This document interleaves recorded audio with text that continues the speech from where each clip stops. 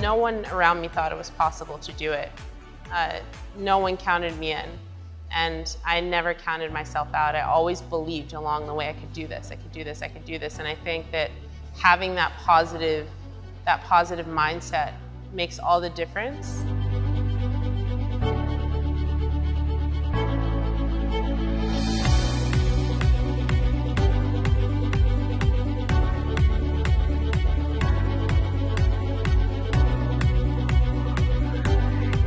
To be yourself right now, to be unapologetic about who you are, where you're from, what languages you speak, I think is the biggest act of rebellion. And it's to show people that, you know, this is a space that should be equal for everyone. And why not be yourself?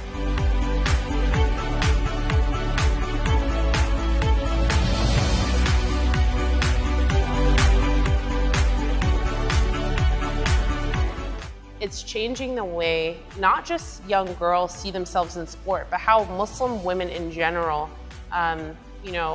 approach being active and leading healthy lifestyles. Because there's no longer this excuse of what am I going to wear, to work out. Now you have it. You have something that's light, that's breathable, that's easy to put on, easy to work out in, and it's changing the way Muslim women are active. And I think that we'll see, I'm the first now on Team USA and to bring home a medal for the Olympic team, but I know that there are more to come.